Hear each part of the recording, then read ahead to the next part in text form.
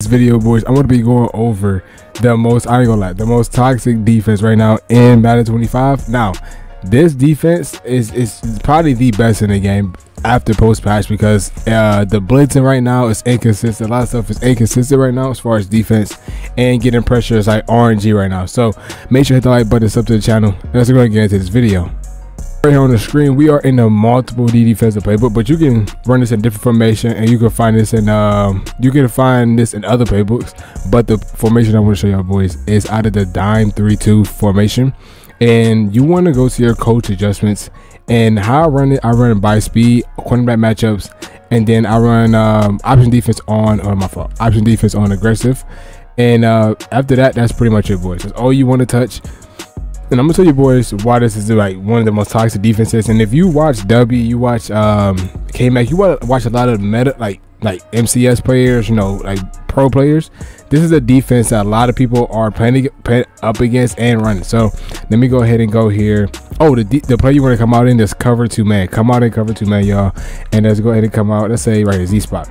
So what a lot of people are doing right now, especially if you do play MUT, and if you don't have like an elite squad, I'm not gonna lie, if you don't got an elite squad or a good elite theme team, boys, this will give you problems. And what they're doing is they're simply pressing and shading underneath, okay? And what they're doing is they're manning up certain receivers. So what they're doing is they're shading underneath, and the first way they're running is just by leaving both of these D blues on the field and shading underneath and using this blitzing guy, and then pressing RB guest pass, and then just basically praying for a shed. So like right here, you see right here, everything is bagged. Like, y'all looked on the field.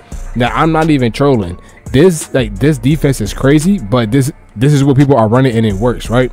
So you're going to see right here, right? All I did was shade underneath. Oh, you see the flat route from the halfback, that's not open. Now the streak from 10 did get open, right? If you can highball this, right? Highball this, but the D blue is gonna play this, right? So you can't really throw that, right? And then you see this crosser route. Joey Porter got Godwin on locked, like, because you're shaded underneath. So it's basically like not a lot of stuff can get open when you shade underneath, right? Besides maybe a streak and a corner route, right? Now another thing they're doing is, right, they're pressing and shading underneath. And let's say we put a corner route on the field. So let's see what this play is. Boom. Let's say we put my boy Evans on the corner route, shade him down. Let me see right here. How does it look? I'm gonna put X on a streak, and I'm gonna motion him out, right? They're gonna motion him out. Boom, right? And they put X on a streak like this. And then this is the play there when they put RB on a flat route or something like this.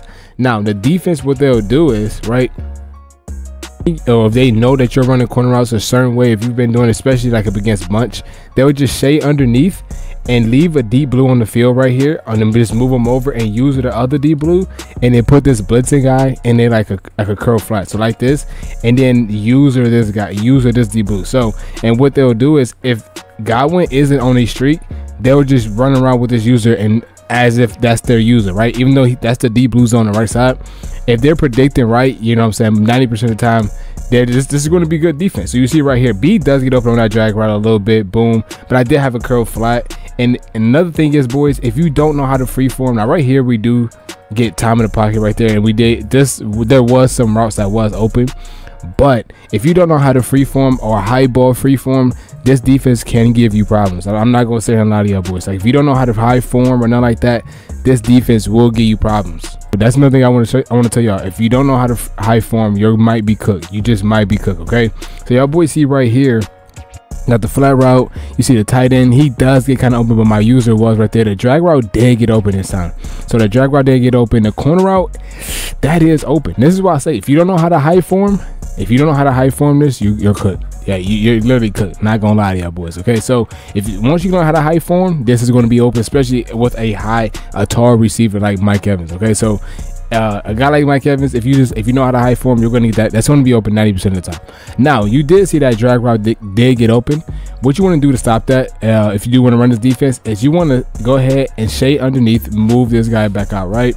Use this guy. All you want to do is put this guy in a hard flat, and the D blue is going to play the corner route a lot better. You're going to play that way better. Okay, he's going to play the corner route, and then the hard flat is going to play the drag route way better. And all you got to do is use this guy right here, the top safety, And if they are on a streak, what a lot of people was doing and is still doing, especially in MUT, if they do see a streak, right, what they'll do is they do something like this, and they see a streak on the field, they'll run back with it a little bit and then run down just enough for, you know, the defense to recover.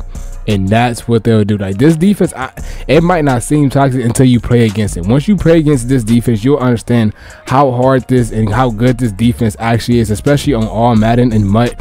This defense will give you problems. Okay, like, it literally will. You see this right here. Even though he looks open right here, if you don't freeform this right, that's an undercut interception. Like literally, boys. I'm not gonna lie. After post patch, this defense is one of the best in the game. So make sure to hit the like button, sub to the channel, and I'll see y'all boys in the next video. Peace.